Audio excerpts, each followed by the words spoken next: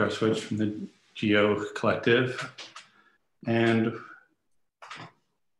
thank you for joining us tonight. We have a lot of people attending, and let's get started. So the Geo Collective was founded in 1991. The grassroots economic organizing collective is committed to promoting an economy and society that are just, fulfilling, sustainable, and democratic.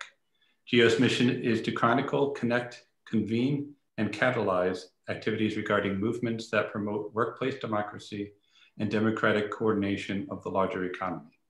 We see profiteering, wealth extraction, and neocolonialism as substantially underpinning all systems of oppression and underrepresentation.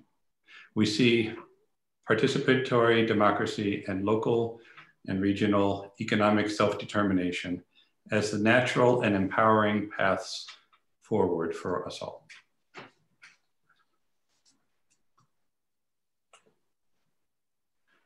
And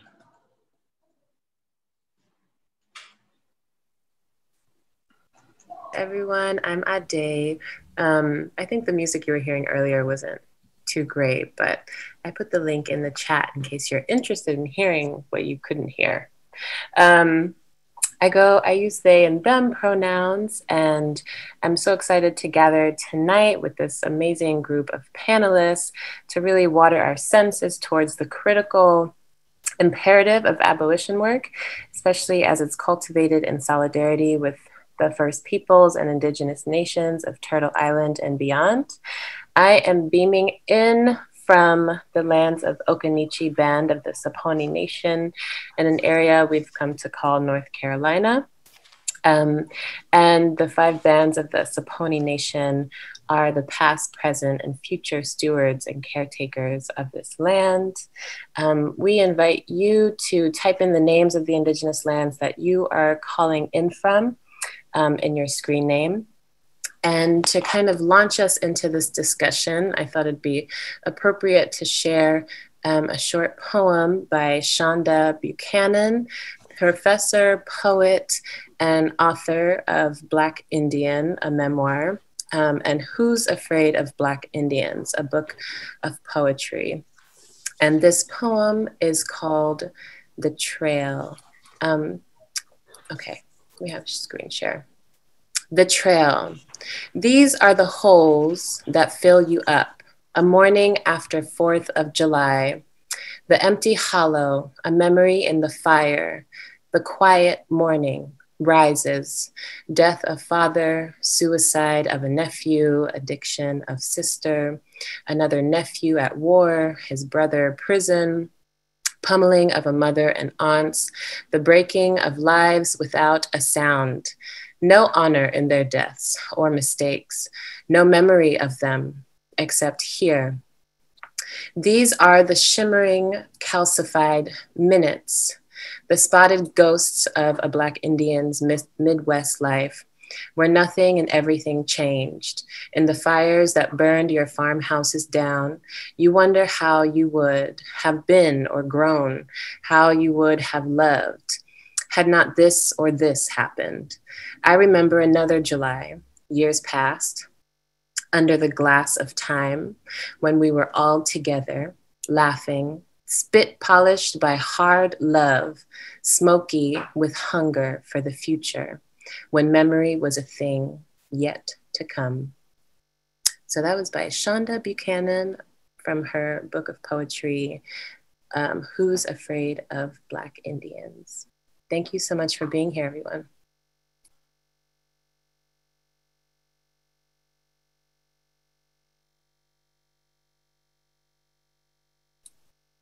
You're muted.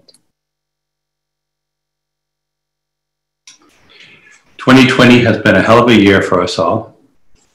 We have been dealing with multiple pandemics. We have people struggling to breathe, whether it's police violence, or wildfires out west, or economically, and with COVID-19. We wanted to bring this great panel together tonight to talk about the ways that cooperatives and abolition work can work together. Policing itself can be a defense of property and power, and cooperatives help us imagine another way to see power, to reimagine how communities can find alternatives to policing and other matters. We have co-ops that are in every sector of the economy. We have worker co-ops, producer co-ops, and consumer cooperatives and multi-stakeholder cooperatives. And we believe there's a cooperative solution to everything. Tonight we want to talk about co-ops and abolition work.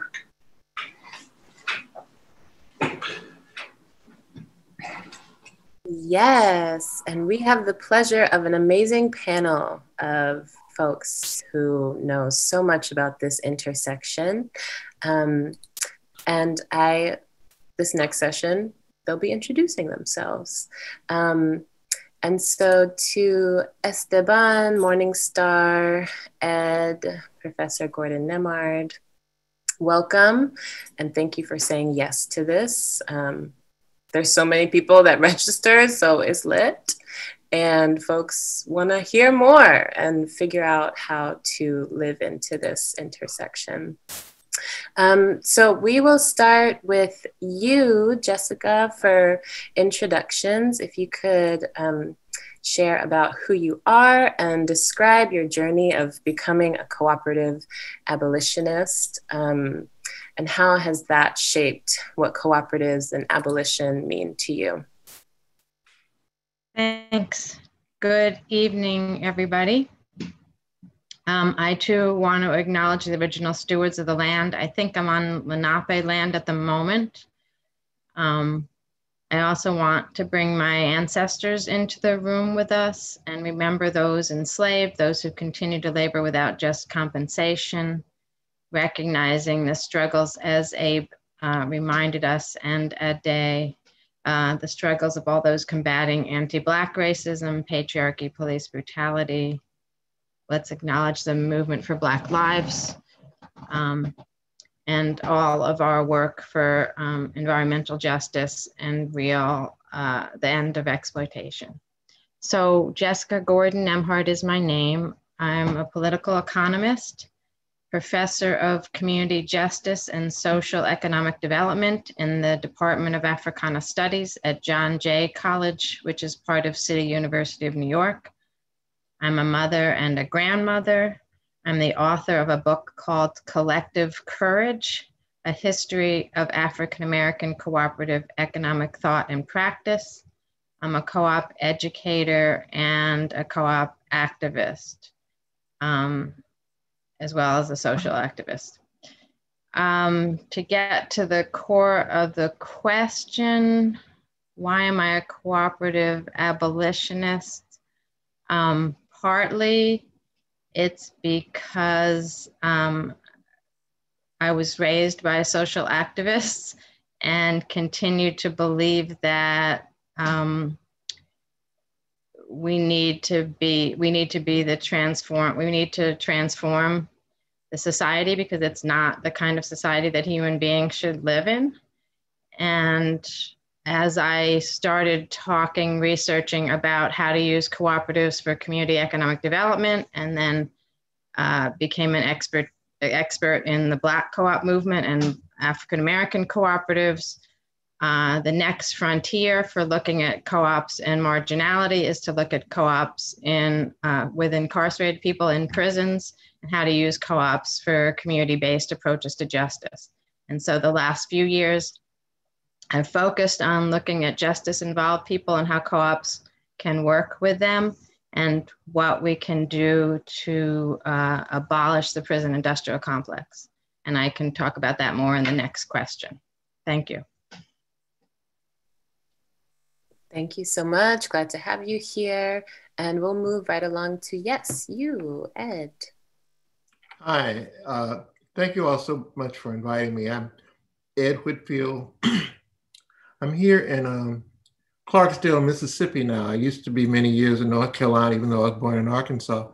What all of these places have in common is that they were places from whom the indigenous stewards of the land were forcibly and murderously removed over a period of hundreds of years. But most recently, where I am now is a place where in 1830, in September of 1830, there was signed the Treaty of Dancing Rabbit Creek that led to the removal of tens of thousands of Choctaw people from 11 million acres of land that was then later developed as part of the plantation system in the Deep South. 11 million acres of land that people were forced off of and forced to walk into what was called Indian territory to settle on land that had also been stolen from some other Native Americans. It's amazing how the US government was able to trade land that they stole from one group of people to somebody else and then remove them in that way. This was the first, Dancing Rabbit Creek was the first treaty that was actually putting into effect the Indian Removal Act. So this is a very historic place. And the legacy of that tragedy continues with us with the gigantic land holdings that I can see all around me, where pieces of that 11 million acres of land ended up settling into the plantation class that had a whole bunch of land and a bunch of folk living on the land desperately before the Civil War. And then after the Civil War, they had a whole bunch of land and a bunch of folk living precariously on that land as well.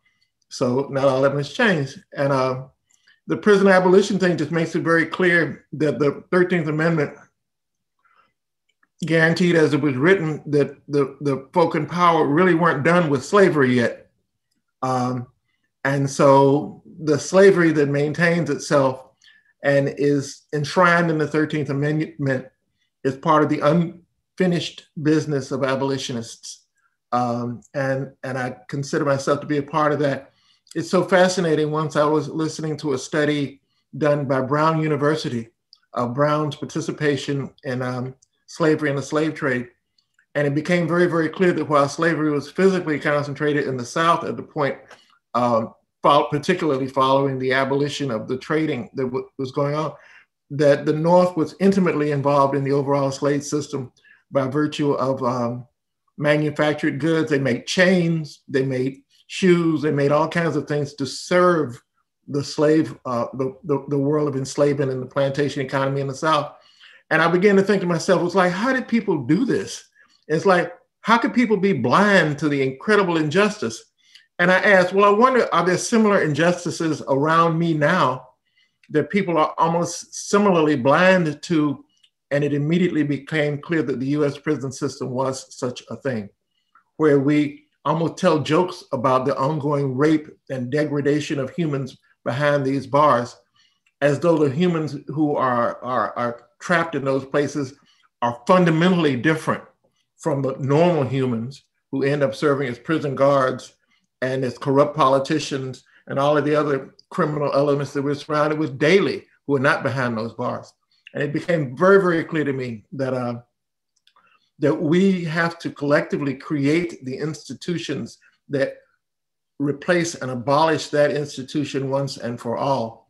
And that our proclivity toward developing cooperative solutions should move us, one, toward creating financial and economic structures that help prevent anyone having been in the sense of desperation that leads them to some of the activities that get people into prison, including innocent activities like drug trading that's way illegal for no particularly good reasons, as well as even other kinds of things. But we have to create community institutions to replace that. We have to create community opportunities for the people who are locked up and trapped in that system.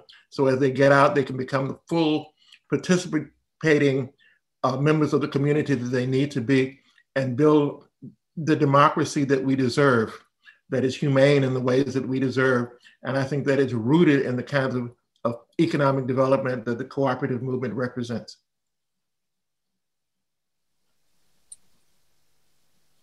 Thank you so much. Esteban? Hi. I'm excited to be here too. And thank you, Ed, for, I think it's really important that we not sanitize the brutal history of settler colonialism. So I very much appreciate Ed bringing that front and center. I'm beaming in from Lenni Lenape land. I grew up in Lenape land, known as New York, and I was born and raised there. My people come from Arawak land in the Caribbean, and I'm now on Lenni Lenape land in Philadelphia, and it's really exciting to me to see the indigenous names of all the places I've lived, like people beaming in from Ohlone and Washtenaw land and all parts of the world. I should say a couple things about introduction, and then I'm really interested in digging into this question about abolition. And it's interesting that we have the pleasure of having this conversation together, because we've, many of us as colleagues and cooperative organizers have had a lot of conversations about our futures, about reparations, about cooperative development, about Black liberation. And this question undergirds that and is so rarely given the central place that it needs when we're envisioning our futures. So yeah, my name is Esteban, or Esteban. And I am a cooperative organizer, an educator, not just a cooperative educator, but a political educator. And one of the, you see probably in the Zoom, one of my affiliations is with a worker co-op that I co-founded in 2010 after the US Social Forum, called AORTA, which stands for Anti-Oppression Resource and Training Alliance. And I also am the executive director for the US Federation of Worker Co-ops. And those are two of my political homes as my workplaces, my primary workplaces. But of course, so much of my abolition work is outside of those places, less so with AORTA. I think we've done more of it around political education and resourcing the groups that are on the front lines of raising consciousness and awareness about abolition work, or that are actively doing this, like actively decarcerating. And in fact, I couldn't possibly enter this conversation without giving a shout out to my dear friend, comrade, and co-founder of AORTA, Lydia Pello-Hobbs, who left, I think, a year ago today, who transitioned from AORTA and is now a professor. Her scholarship is exactly around this work of abolition. She is based in New Orleans in the South, and is in my time as a graduate student at the City University of New York, I actually started there studying capitalism and eventually racial capitalism, and then recruited Lydia to come on in shortly after Ruth Wilson Gilmore had come to CUNY. So I actually started there as a student of David Harvey and the late Neil Smith, with these questions about racial capitalism. And then Ruthie came, and it was like, this is the place to be studying this. And I brought Lydia into that work too. And so AORTA is one of the ways in which people might have known about some of my fingerprints on abolitionist work and organizing, and not just theory, but specifically praxis. And I want to maybe call in some of the other work that I've done about this, because my grounding in it is not at all from the cooperative side, actually. And I don't know how much that gets brought into our stories of particularly this community. And that's why it's a joy to me to be able to put those things together in this conversation today. I mean, back in my deeper organizing history, I've been doing this work through from supporting groups like Critical Resistance, the Anarchist Black Cross in the US, in Brazil with Cruz Negra Anarquista, it's the same name, just in Portuguese, in my organizing down in Sao Paulo. And I already mentioned my work at the CUNY Graduate Center, more recently supporting, along with Ed and others, the Movement for Black Lives, and some of that sort of angle around what this work looks like. And locally in Philly, groups like Decarcerate PA and Books Through Bars that is working directly to just be in community and resourcing and supporting people who are locked in cages. But over all of that, I mean, my deepest work around abolition and community accountability and transformative justice is through a collective that I was part of, volunteer collective, for 16 years now, 10 of which were really intensely focused on organizing around transformative justice processes. It was called, we're not as active these days, but we haven't disbanded entirely, the Philly Stands Up Collective. And we worked, very, very small collective that worked specifically in holding people accountable who had caused harm in sexual assault situations. And in doing so, sharpening our analysis of what even is harm and what is accountability. And we didn't start, that work didn't even start with a refutation of the carceral system. It started with being rooted in our community and meeting the needs of the survivors that were in our community. And then it turned out that we needed to just get closer and put the work in, really roll up our sleeves, not just to support the survivors, but that the people who had caused harm, that actually takes labor, that takes emotional labor to support their work in being accountable, in understanding their transgressions, and accompanying them. And sometimes that meant that we were doing work around substance abuse or harm reduction or some of the other things that I'm sure we'll get into later. But just wanted to call in that is my background really around abolition work, is through this collective that actually we started in 2004. And it was before the term transformative justice had been coined by Generation 5. And of course, they had also been doing this work for a long time. So those are some of my political homes that I'm sort of bringing in to the conversation today. Thank you. Thank you so much. And please, Morningstar.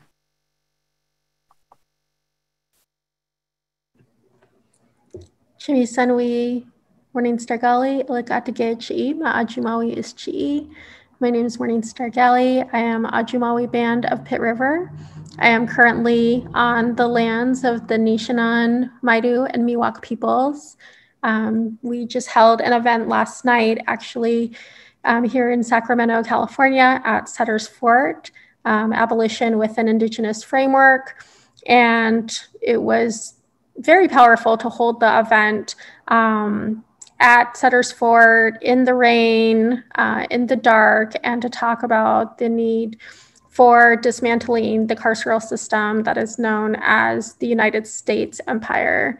And Sutter's Fort, for those that are may not be aware, Sutter's Fort represents the capital of genocide for California Indigenous peoples, the epitome of genocide. And so holding the event there and being able to just share our stories and share some space with folks without any sort of permissions from anyone was just very powerful and very healing. I will share that my introduction into cooperatives and my introduction into abolition work was really something that I was physically born into. My father was incarcerated at San Quentin State Penitentiary for 7 years.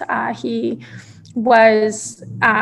served 7 years for his involvement with Third World Liberation Front movements. And from his release, him and my mom were living in the AIM house in Oakland, the AIM for Freedom Survival School.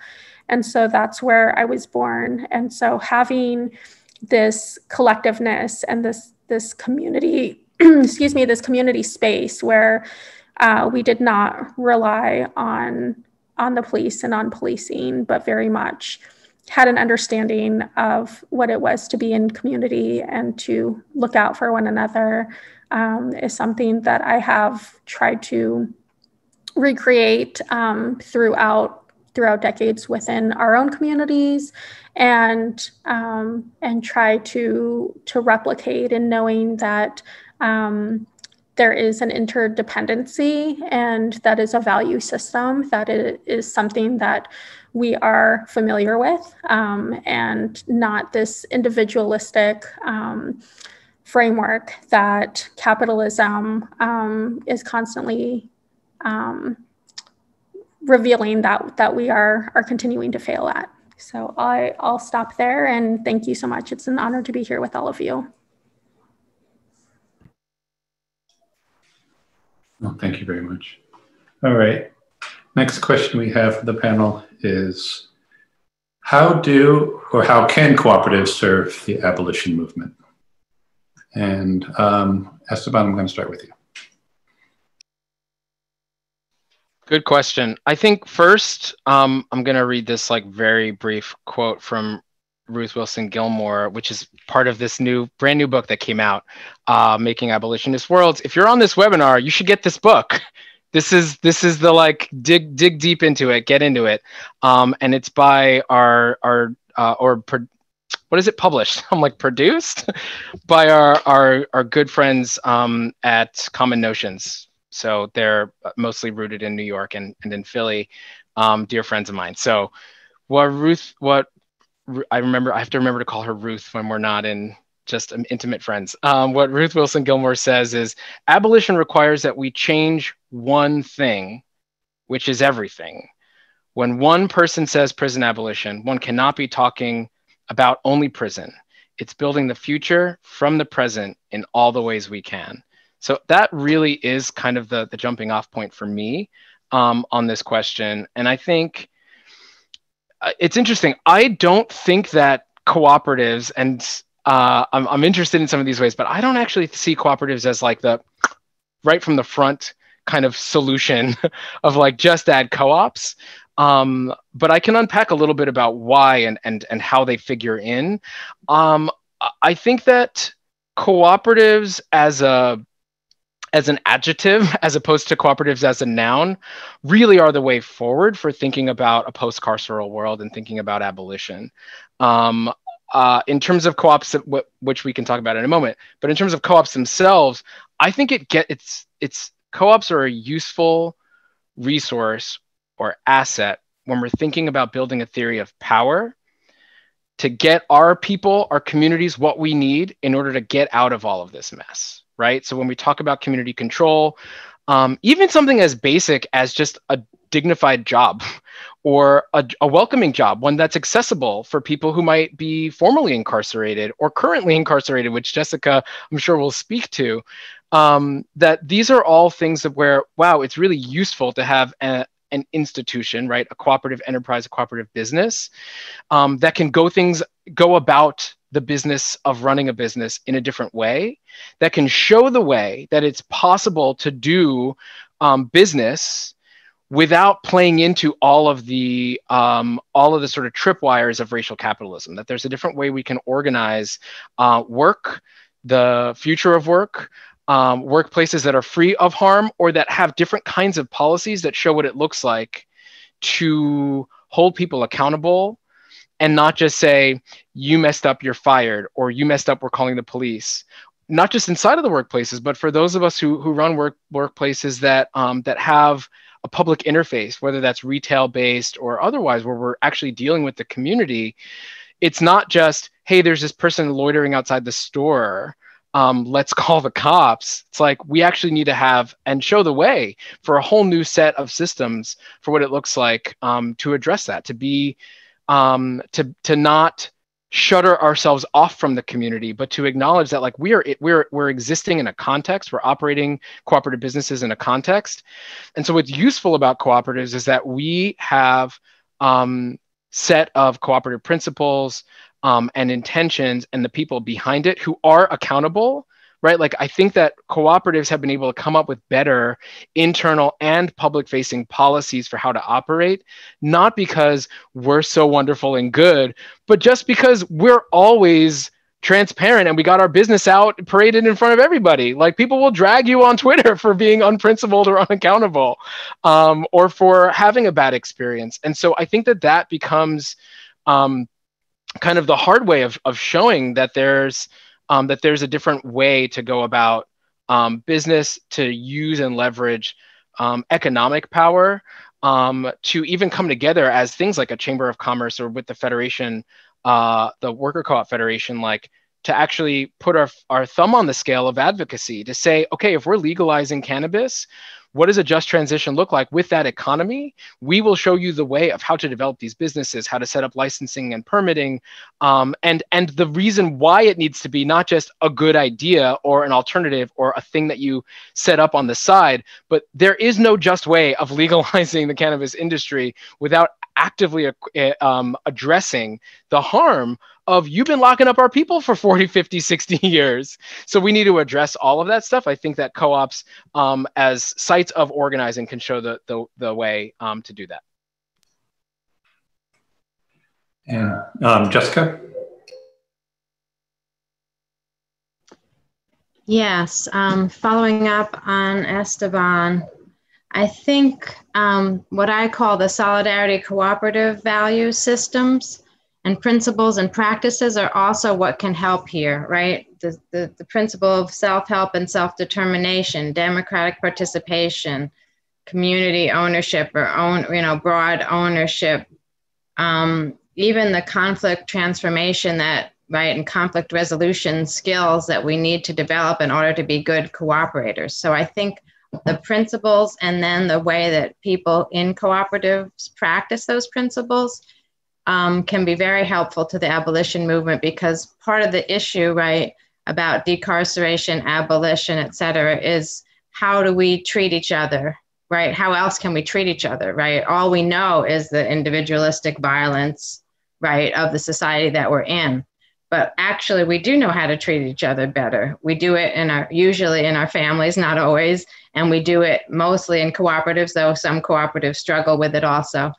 But I think, right, reaching into that pocket of values and principles and practices from the cooperative movement, and again, I always like to say the solidarity cooperative movement, because that really focuses on us on those kinds of human principles of interaction, right? So if we combine what we learned from being in those systems with, as Esteban already said, with the practices of being in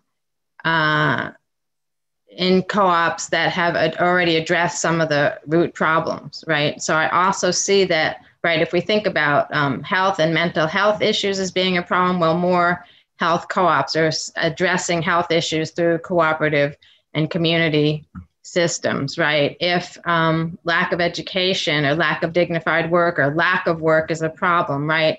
Worker co-ops, worker control over employment, better community-based education, right, will also address some of those root problems. Addiction services that are done in a cooperative way. We see it, the social co-op movement in Northern Italy and other places around the world really have already shown us that you can address so many of the things that we just lock people up for through cooperative ownership, and cooperative structures makes a difference. And so I think it's the practices that we have that we can share with the movement, both as how to operate together and as how to solve some of the root problems that cause our society to say we need, right, we need to lock people up and we need to have zero tolerance and that kind of thing. So to break that cycle by addressing the systemic issues, but addressing them through the value systems that we have in the co-op movement. Oh, thank you. Ed. Yeah, I appreciate what everyone has been saying. The emphasis that Esteban puts on the fact that cooperatives aren't a magic bullet solution to everything. In fact, they may not be in and of themselves a magic bullet solution to anything, but they are arenas of organizing. They're sites, they're locations of organizing, and what we are organizing is an alternative to an inhuman, dehumanizing system that elevates profit above everything else. It makes profit sacred, and everything else is a tool for enhancing and expanding profit. So that which is actually sacred is taken to be instrumental, and that which ought to be instrumental is held as being sacred, and it's pretty well bass ackward, as we say. I also really appreciate what Jessica Gordon-Nimhart is saying about the values of the very same cooperative values are really, really important values in building the kind of community that we want to see. And, you know, stressing that building our community to be what it needs to be is about building and creating institutions. We can't simply oppose existing dysfunctional institutions. We actually have to build the functional ones. And a lot of folk get hung on that. It's like, you know, you talk about get rid of someone, what you're going to replace it with. And so much of our work has to do with creating, and it's not as glamorous as, I don't know, it's not as much fun as tearing down stuff when you have to start building stuff, because you can tear down stuff really, really quick, tear down a whole wall, but then when you build it back, it goes up a brick at a time. And so we have to be prepared for the brick at a time construction of the new systems, even as we're adamant about tearing down the old ones. What cooperative movement is about is in every sphere of development, in jobs, in healthcare, in community services, in every sphere of development in society, we have to replace the domination of capital.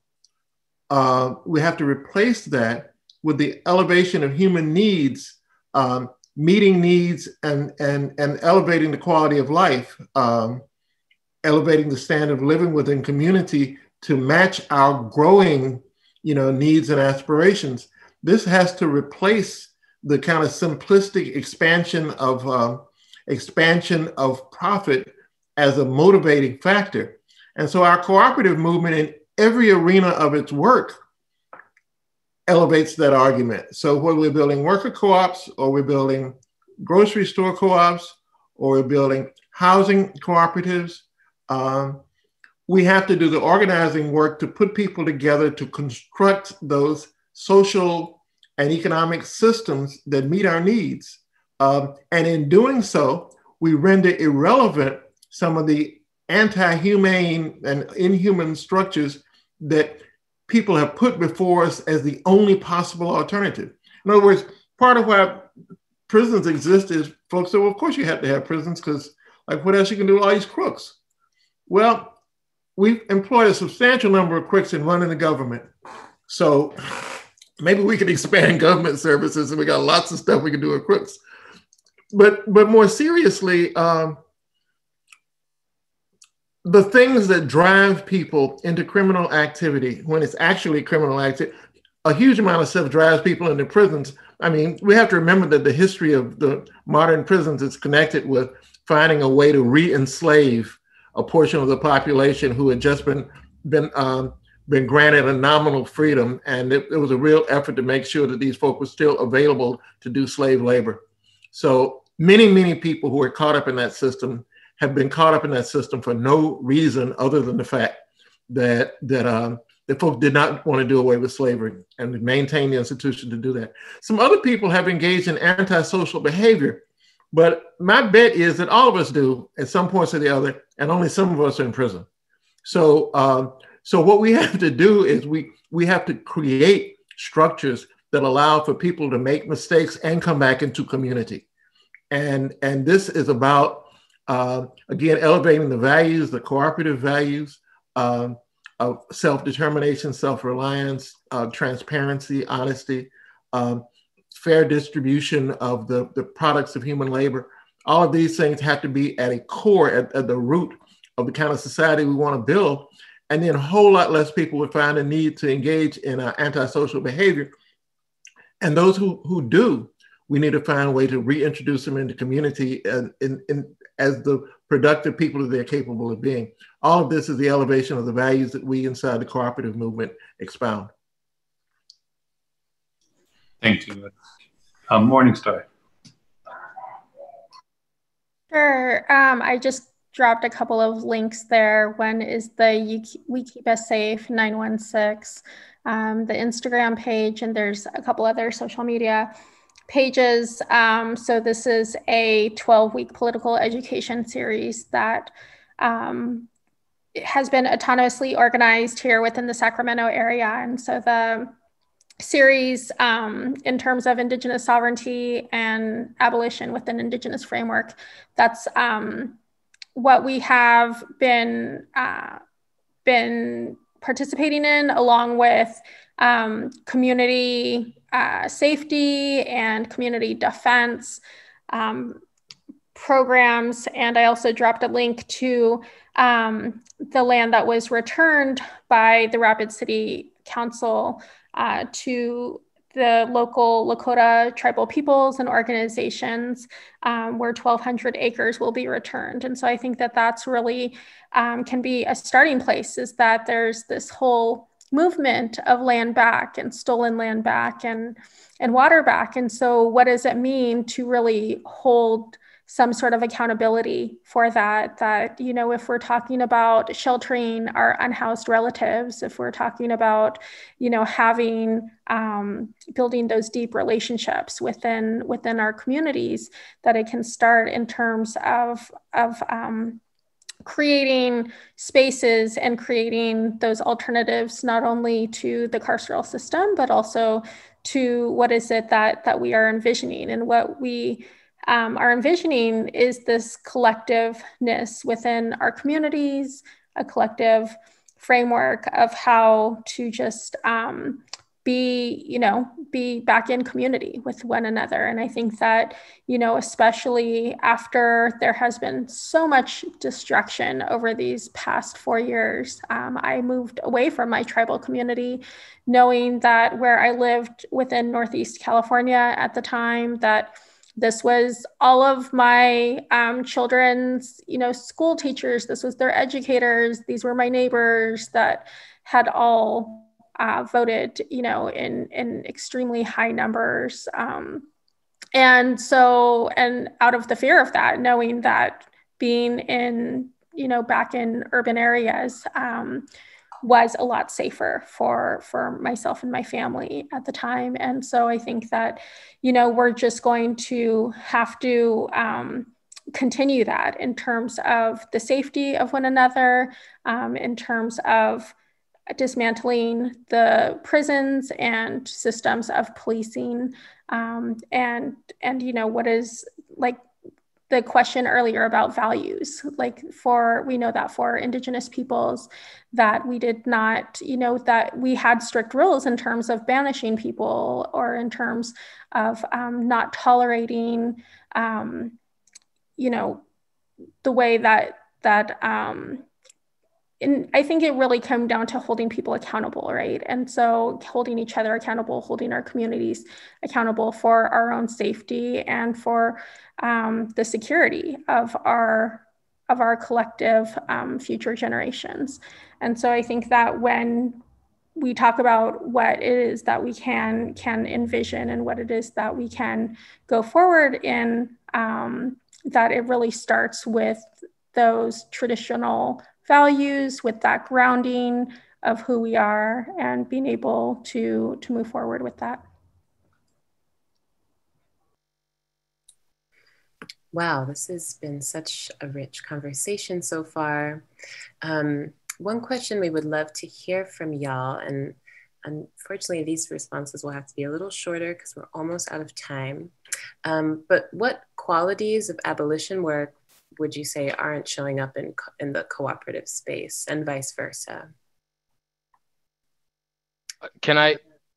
Oh, go for it. Can I jump in with, because it kind of bridges to what is showing up and what isn't showing up, and sometimes they're the same thing, because co-ops aren't a monolith. Like, some of us are a decade ahead of what other of us are still catching up about. And I think it bridges to this question of, like, all right, what's up? How can co-ops help with abolition? So I will bridge that by saying, first, I think there are some pretty direct and material things around just, like, what is your cooperative business plan that could or should meet the needs of people people who are survivors, because that's a huge part of the carceral system, is like the way that that gets weaponized often, but also just like that's a need. If we're envisioning a world without prisons, we got to talk about the people who are the survivors of harm, but certainly also the people who've caused harm.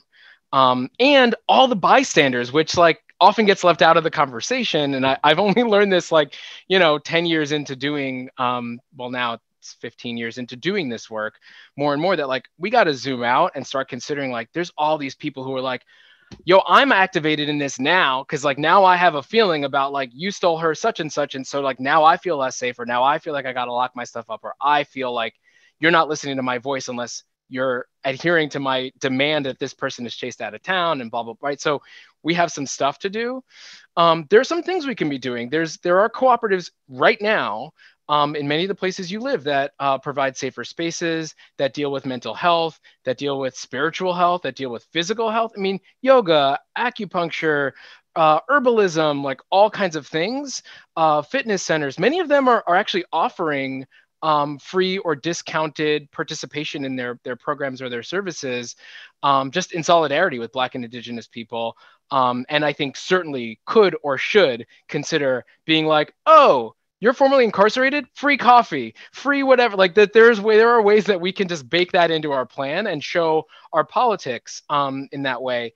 I think that ties to mutual aid as a higher principle of something that we're already really good at. And we saw this in stereo, especially in the spring, in March, April, May, in light of the pandemic, where people were like, normally we run a bookstore. Now we're a food hub because people ain't got food and they're not leaving the immediate neighborhood. Like, this is what we're living with. So we fully have, and that's just the existing capital, not even speaking to what is the cooperative network that we're building that's like in the pipeline, that's under development, and that needs to be resourced when we talk about divestment and reinvestment.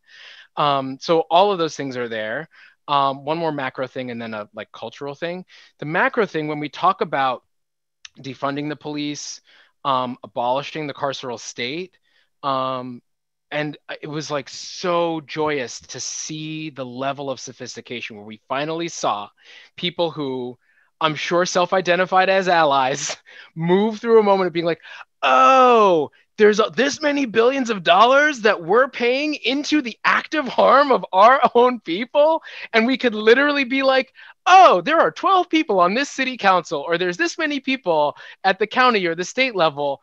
We can take that money and just the same thing that we're actively replenishing year after year and move it into the things that we need to feed ourselves, to house our people, to clothe our people, let alone the social services, the mental health services.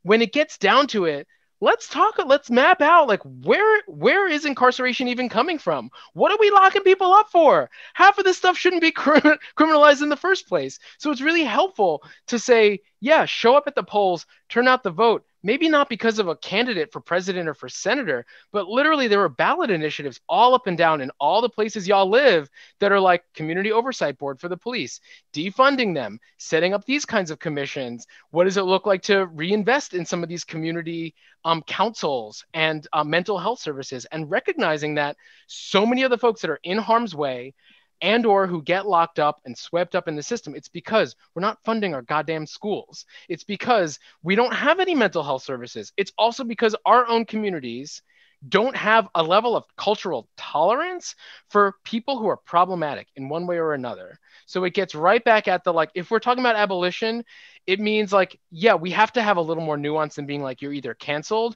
or you're woke. It's like people cause harm all the time. And I think that is one of the lessons that we can show in cooperatives, which is like, you're an owner, you're a co-owner of a business. Sorry that I'm like overly attributing this to worker cooperatives, but like that's my political home nowadays. I've been involved in all kinds of other cooperatives, and I'm like, this is the special sauce. You're unprincipled. You did this thing. Like, it doesn't mean that you're going to agree all the time. To Ed's point, like, it's not now you got a co-op, there's democracy, it's the solution. It's like, no. When you get in there, you realize, oh yeah, you're in this and you're disagreeing with people. What does it mean to disagree with folks? It means that like we have figured out processes, a culture, mechanisms for being in principled disagreement with each other. And sometimes the stretch of that is not just disagreement like you think we should invest in a new walk-in fridge and you think that we should spend our money in raising wages or whatever. Sometimes it's actively like, this dude caused harm. Like, my people don't feel safe, or so-and-so said something that is not in alignment with our movement principles, and we don't think that they should be in our space or that they should be representative of our movements. How do you grapple with that without just being like, you're banished and excommunicated? That's the work that we did in Philly Stands Up.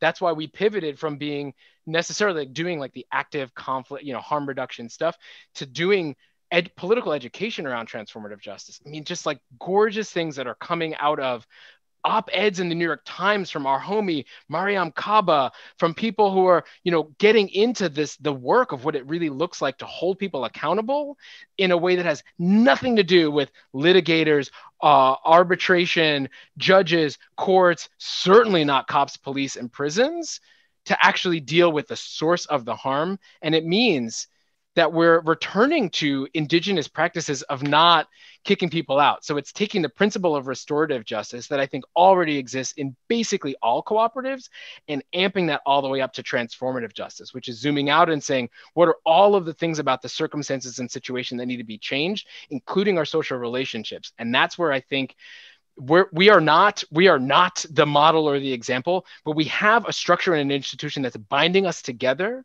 where we have to make collective decisions, where we have a certain amount of trust, and where I think we could start to show the way of what it looks like to principally hold people accountable for their harm and address it.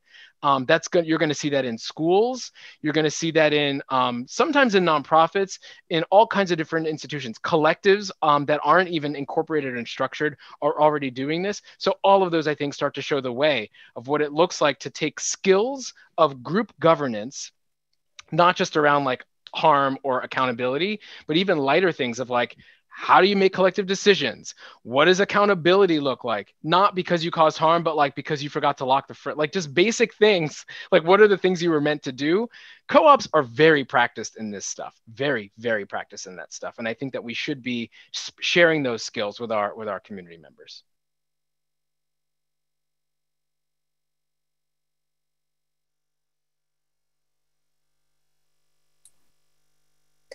Yes, would love to hear from you, Morningstar, if you have anything you want to add or kind of pick up from there.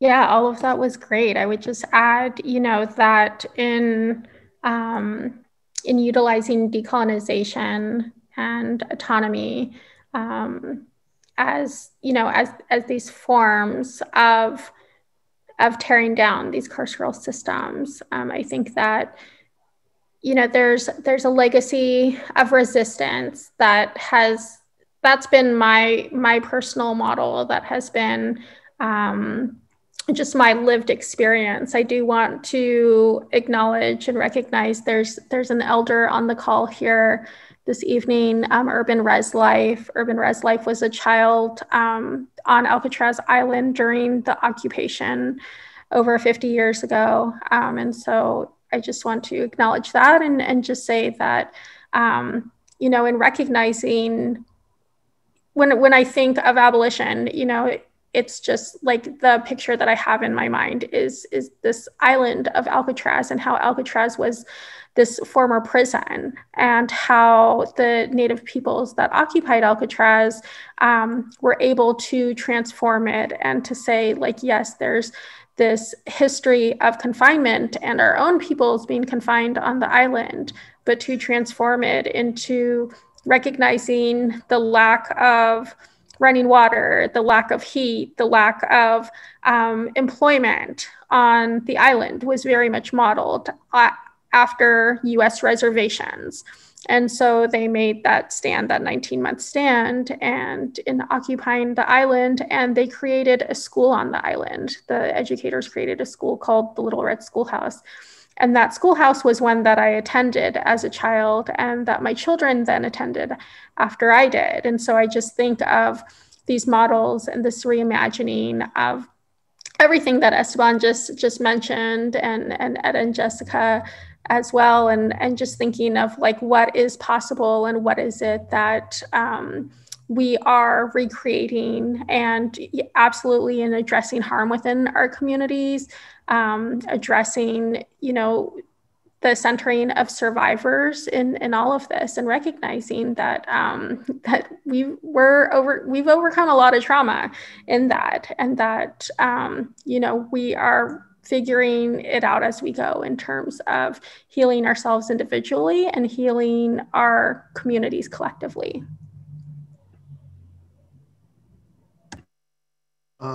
I just want to say very briefly, the cooperative movement is, again, it's an arena of struggle that contains all of the problems and all of the virtues of any other arena. And so, we live in a racist society, so you have racism inside cooperatives. We live in an individualistic, capitalist-oriented society.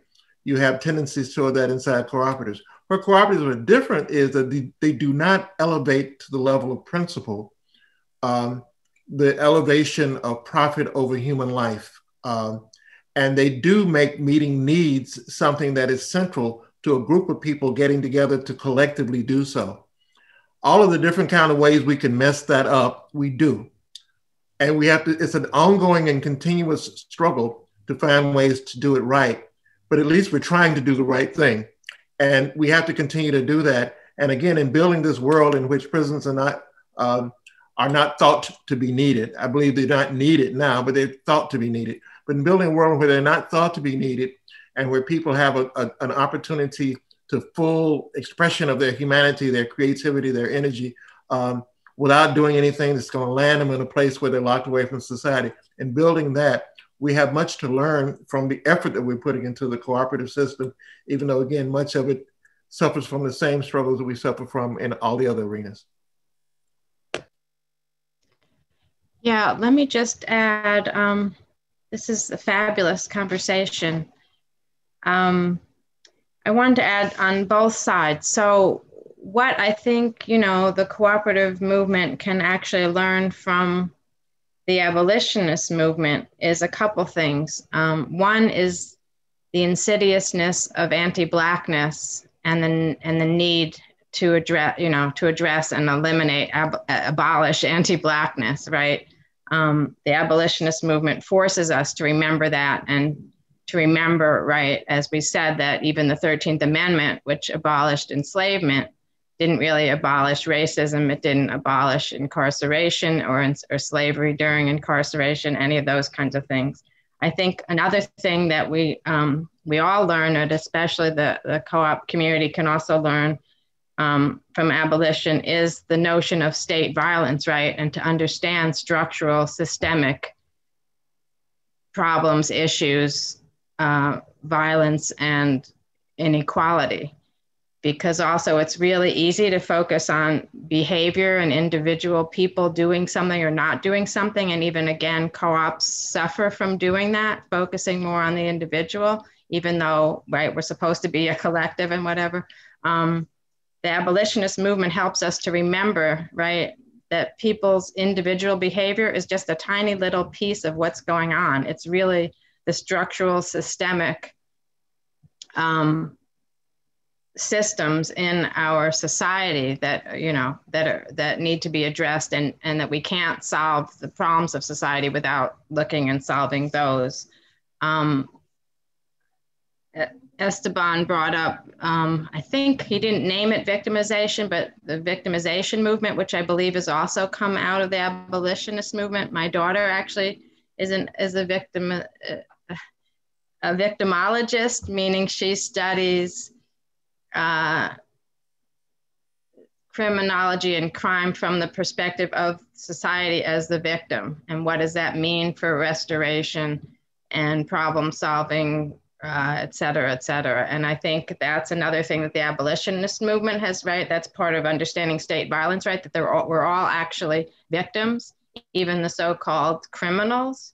And how do we address that? How do we reorganize and restore ourselves from that perspective instead of blaming other people, right? Analyzing the systems. So I think those kinds of things we get from abolition will help the co-op movement, but also just help all of us as human beings. As we all keep saying, even the co-op movement is really just to get us closer to human perfectibility, right? To achieving well-being and our humanness to the extent that we can, especially through economic systems. So even co-ops aren't the end all, the be all, whatever. But on the other hand, I do want to just mention quickly, because I know we're ready for Q&A, some of the research I've been doing about how allowing incarcerated people to form their own worker co-ops while still in prison is, to me, a move toward decarceration and abolition, right? Because it helps to put an end to slave labor, other indignities, and lack of control over income and control over work and control over product, right? That happens in prison as well as in our regular system.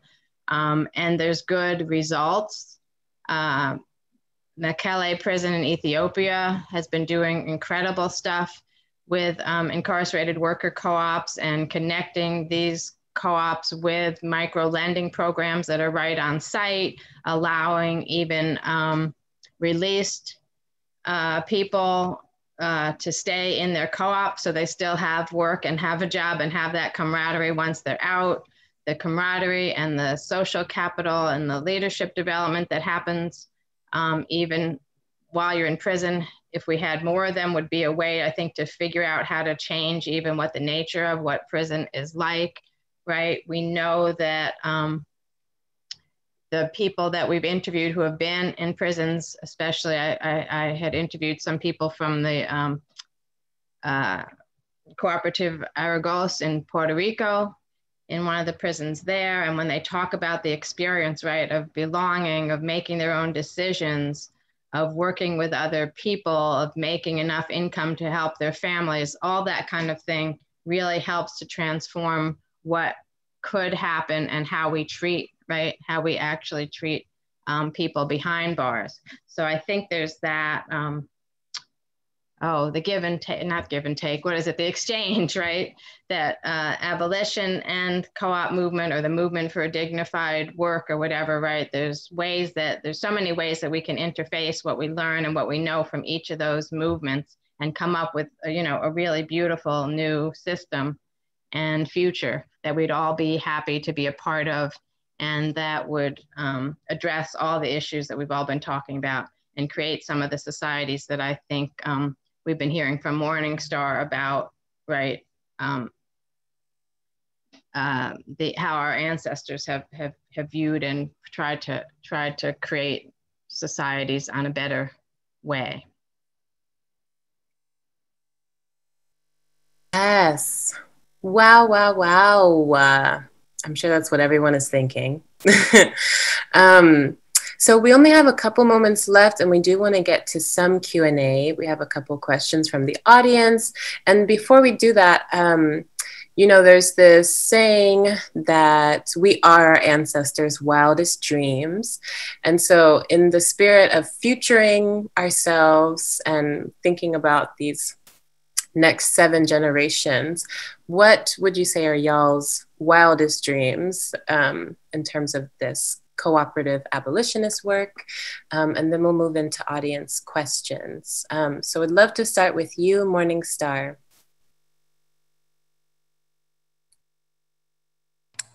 Sure. When I think of wildest dreams and what Jessica was just mentioning in terms of how we treat people behind bars, it brings me back to I was in college, attending a private college and volunteering on the weekends at FCI Dublin, the nearby federal correctional institution, with their Native and spiritual programming. And so I would walk out of this college environment where no one looked like me, and then walk into a federal correctional institution where everyone looked like me, and would spend my weekends there and just spend my time, sitting in circles and praying and talking with them, and walked out extremely heavy on on the heart and mind in knowing that, you know, from young youth that were tried as adults to grandmothers that were there, you know, away from their grandchildren, and so many that may not ever be able to hold their children again. So that's part of why, and a good reason why I continue the advocacy that I do, and to ensure that all peoples deserve to live free of bars and free of cages, and be in community and in spaces with their loved ones. And so that's the big dream, right? That's the big goal, and what we work towards and what we fight towards every day.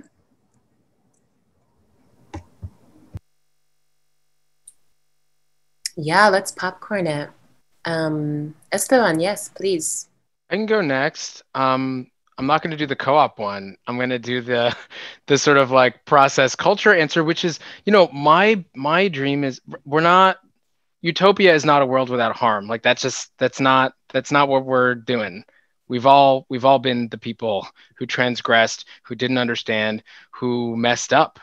And so my big vision is one where everyday people have skills. It's just like part of our culture to know how to communicate, whether that's in your personal relationship. We all have family that gets on our damn nerves. Like, what does it look like to have skills to move through that? Not to be like wave a wand and it's never going to happen. What does it look like to have more spaciousness, compassion, empathy, facilitation, de-escalation, conflict resolution, to work with that? Because guess what? There is no world without prisons unless we have those skills embedded in everyday people and communities. This is not, you're not putting your problems just like call aorta to solve your problem or to mediate the conflict, right? Like that's not what, or call your rabbi. That is not how we're getting through this. We're getting through this when our communities have the capacity and the skills to de-escalate some stuff, to respond differently, not in this black, white, you're innocent, you're guilty, you're labeled or you're branded by the worst act you've ever done, or the worst day of your life, or the worst behavior you've ever perpetrated. That is not how we're doing this. And of course that needs to be, if we're centering survivors, we're good. If we center Black and Indigenous people with mental health issues, Black and Indigenous people with disabilities, Black and Indigenous people who are queer, trans, or non-binary, we're good. We are good. If we can do that, if we can build a world that works for those people, everyone will be totally okay, I promise you. So let's do that.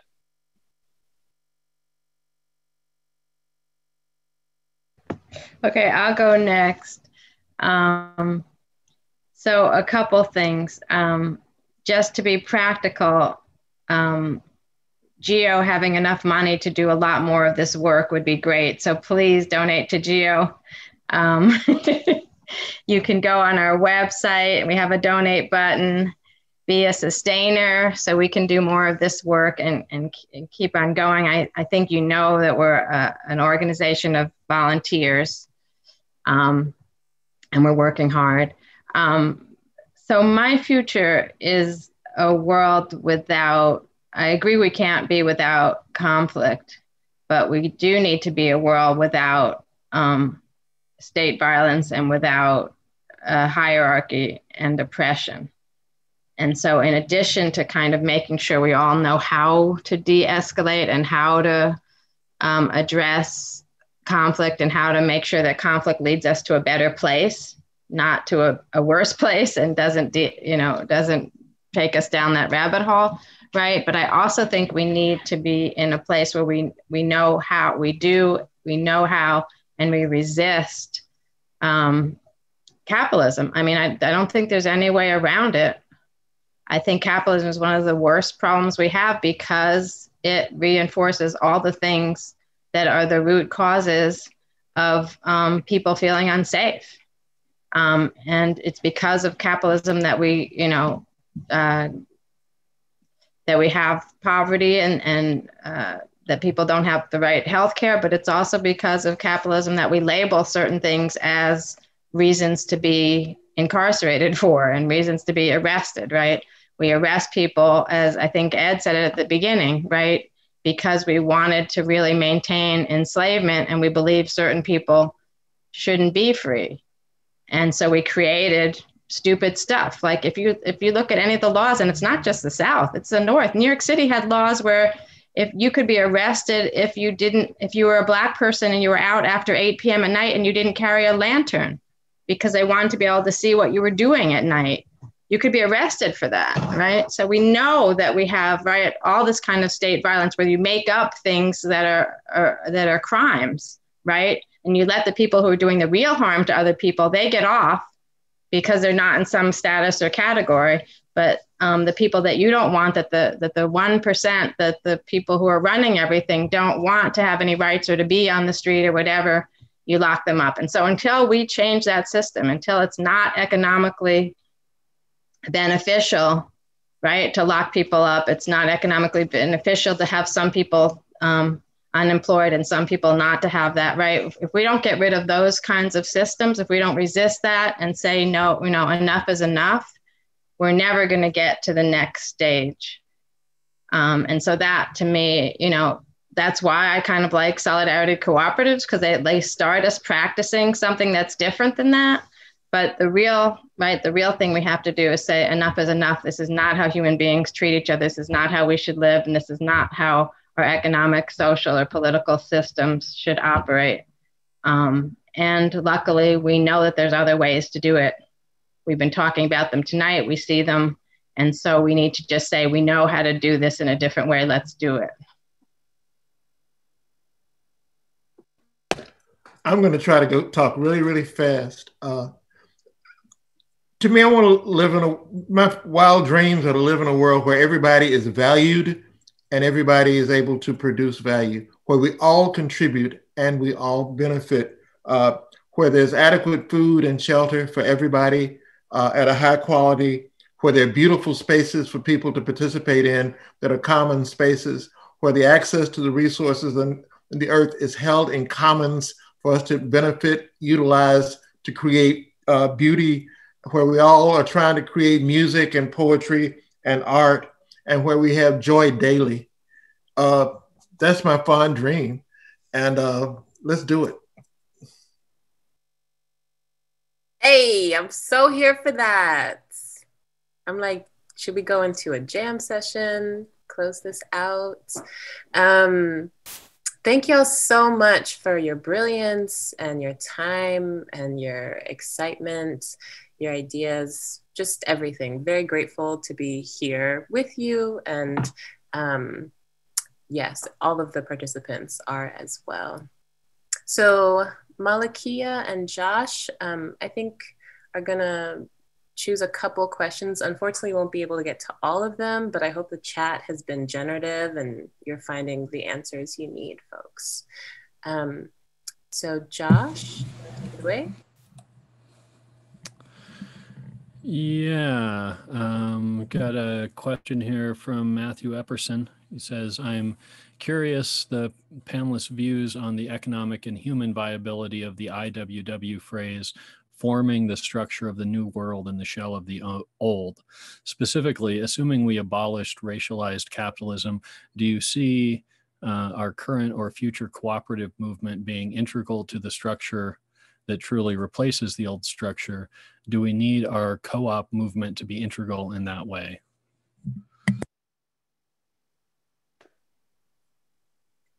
Quickly, yes, we are planting the seeds of the new world inside the carcass of the old one as it's dying and decaying around us. And I would just add that for me, cooperatives are part of the practice toward the new thing.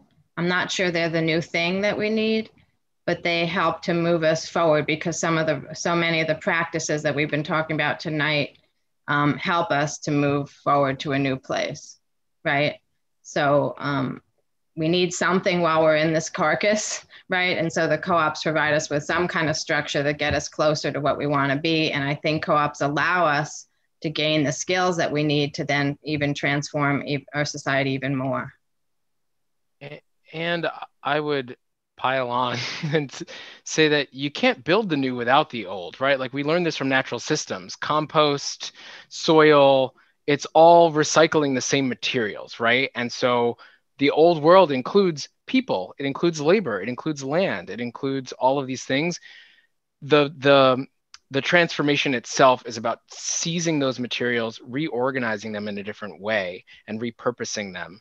It's not different materials. It's not different elements. We're on this planet together, y'all, right? It's organizing them in a totally different way. And so there's no other way forward other than from the shell of the old.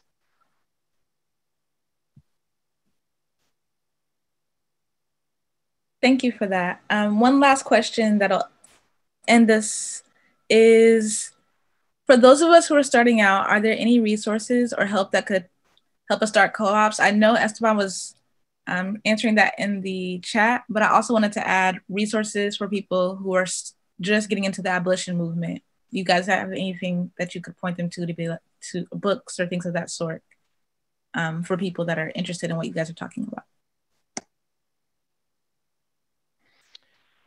Well, it depends on what your entry point is. I love some Black Marxism. The new version, what is it? Rethinking Black Marxism. Those are helpful for some of the questions that I've seen coming up in the Q&A. I mentioned Common Notions and the work that they're doing around making abolitionist worlds. We have this new book that I'm in. I love just being able to do this right next to my bookshelf. I'm like, oh, let me show you this. Beyond Survival, which is a great book. We have the Philly Stands Up Collective. One of the pieces I wrote is in here that talks about, it really breaks it down like, this is all overwhelming. What if I'm just like trying to deal with like my shitty housemate who won't clean the dishes? It actually gets at some of that. Like, here's a process for dealing with people who cause harm in a like everyday way, not in a, it's your job, you're a social worker, it's your workplace kind of thing, but just like, yo, my cousin is garbage. How do we deal with this? So some of that is in here. And then the stuff that the Barnard Center has been putting on their site, again, this has been coordinated by Mariam Kaba, just all these Vimeos they're doing a drip, releasing little bits at a time. They're digestible. You can use it if you're working with college students, high school students, middle school students, your shitty housemate. But just like, they're short, they're bite-sized. Like, what is transformative justice? What is community accountability? What are ways of going about like, It is like the smartest people in the world saying that, well, myself excluded. I think that everyone else on there is smarter than me. Saying a little bit about like, what does this approach look like from the perspective of the Bay Area Transformative Justice Collective, who someone was shouting out in the comments, and some of these other groups, right? So we're digesting it. We're trying to make it more accessible. There's versions with captions. There's versions that are written. Right? So that stuff is there. Transform Harm is the best place to start because it kind of maps out who is doing this work in different ways. Again, that's less about the cooperative side because we already talked about that, but more about like dealing with accountability, dealing with incarceration and post-carceral organizing. And of course, the co-op side, geo.coop. We have a lot of resources and a lot of links. US Federation, what is it? usworker.coop has a lot of information about worker co-ops. So those are places to start to look for co-op development. And also, what is it? ed.coop. Is that right, Josh? ed.coop Yes. For learning about co-op education and co-op development. I thought that was the site that was set up for me, ed.coop, but maybe not. But I'm sorry, I have to run. I'm sorry for not being able to stay for the very ending. Thank you, Ed. Thank you so much. And Morningstar, did you want to add anything to that list? I think it's a great list. I can put a few links in the chat also. But, okay. Amazing. Well, we give so much thanks and just praise y'all's way. Thank you for staying in this struggle and continuing to be the cooperative abolitionists that you are and inspiring others to become. I want to live into all of the wildest dreams y'all mentioned. So I'm so here for that. All right. Have a good night. I guess, is that how people end these things? Good night. Good morning. Yeah, you could play that music again and like finger that while people trickle out. First, okay. Thank you, Esteban. No, I don't have control issues, I swear. No, these are great suggestions. That was a joke from the green room earlier. Y'all are beautiful. Thank you so much. This was great. I needed this.